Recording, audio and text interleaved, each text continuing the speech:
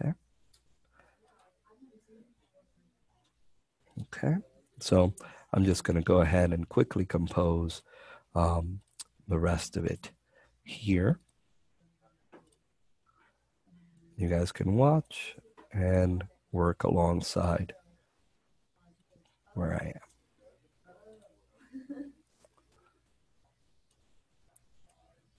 That's DIA for dialogue. Here we have a bulleted list.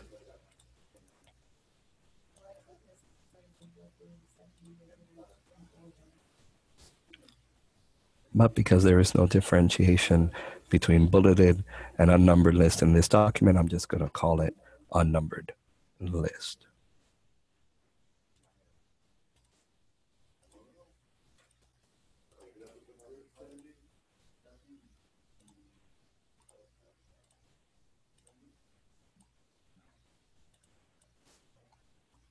Regular P, regular P. Here we have exercise.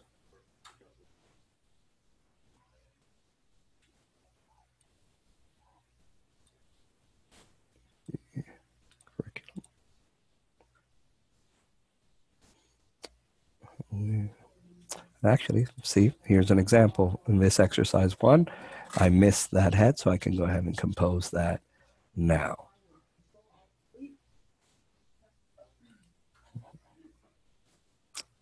X. And these are numbered lists inside an exercise, so it's EX and L.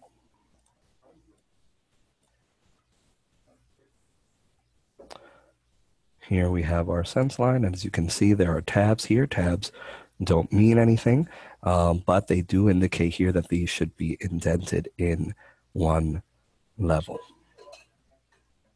So we'll go to sense lines.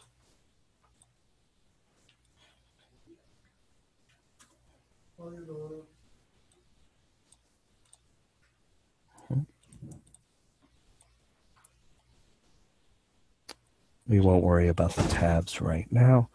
We can get rid of those easily later.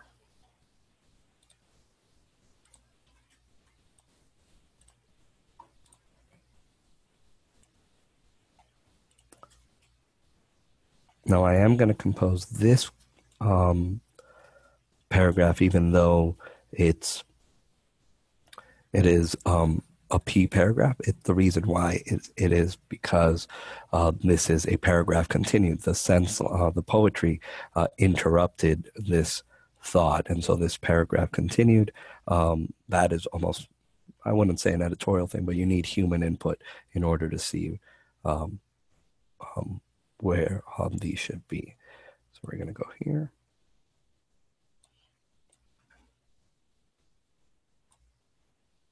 Make that paragraph continued. Scroll up, make sure we haven't missed any before that. There it is.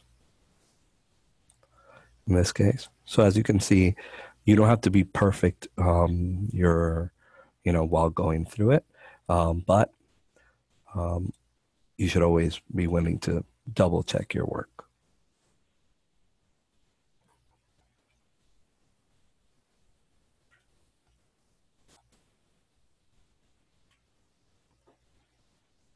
And here for the figure attribute,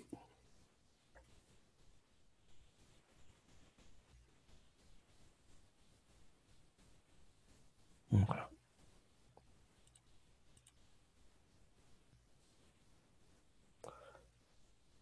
We're going to go ahead and load our figure style gallery and click fig ATR, which is for figure attribute, which is what this line is. Again, interrupted text, so that's pecan. Load that default gallery, body. We're just going to say pecan. And again, you can create your own galleries if you find that you have certain styles that you use very commonly. Some of you, while we were going through the earlier thing, saw that I had extra style galleries. These are some that I have created just on my own to have certain things that I use often. So that's an option for you as well. And here we have some equations, so that here, I believe equations should be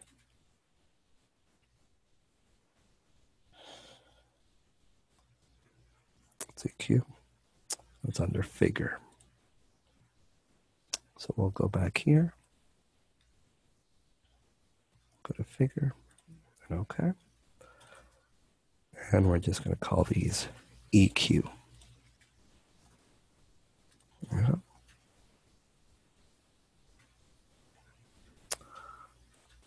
Now, and finally, we have another PCON, so I'm going to go ahead, fix that paragraph continued, and we're going to make this TD. All right, and so I'm going to go up here. As you can tell, I use all three methods of composing, because usually that's the way that it works. Either this paragraph mark can't be deleted just because the table's at the end and it's not actually there. And so the next step, we have two more steps to go through, and we're going to go through these just a little bit quicker as they involve many of the same tasks that we've already been doing. So now we're going to apply specific character styles that need to be applied to certain sections. And I'll just tell you which ones they are. If you have a figure, some examples, for example, if you have dialogue speakers that need to be highlighted in some way in dialogue, you'd apply DISPK, FIG-HN for figurehead numbers, if you have those, and those need to be delineated in such a way. And all of these are marked in the SCML list as character and paragraph style pairs. So I know I have dialogue, so we're going to go right down to that dialogue, and we're going to compose this as DISPK. For our table does have a table head number, so we are going to worry about this one. We're going to make that THN, and I'm using a little quick style bar up there just to make it a little quicker. There we go.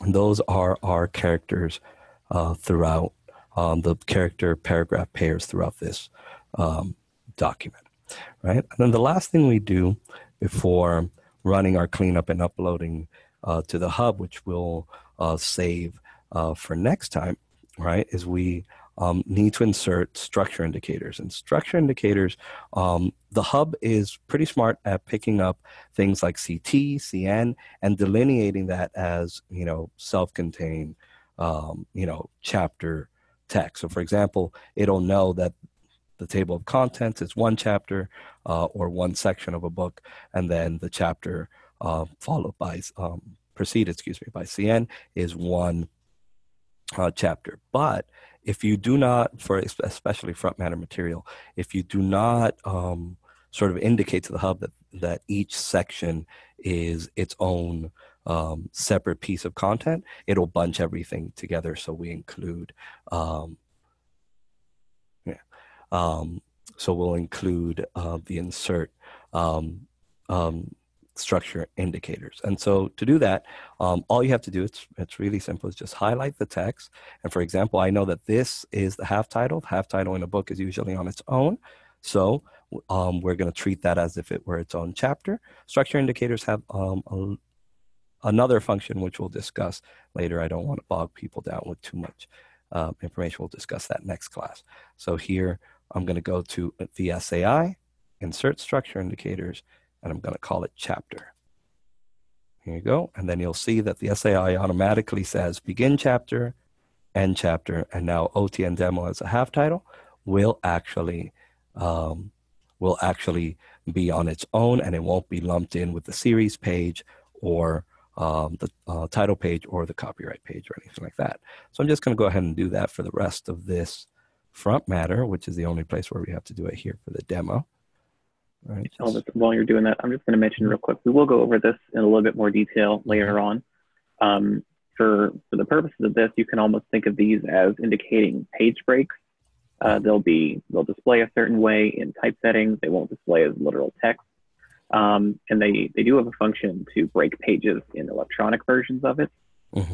But we don't need to do them around things that are what we call inherently structural, which will be a topic to discuss next week, like CTFM, chapter number, anything that already has kind of like a chapter designation at this point.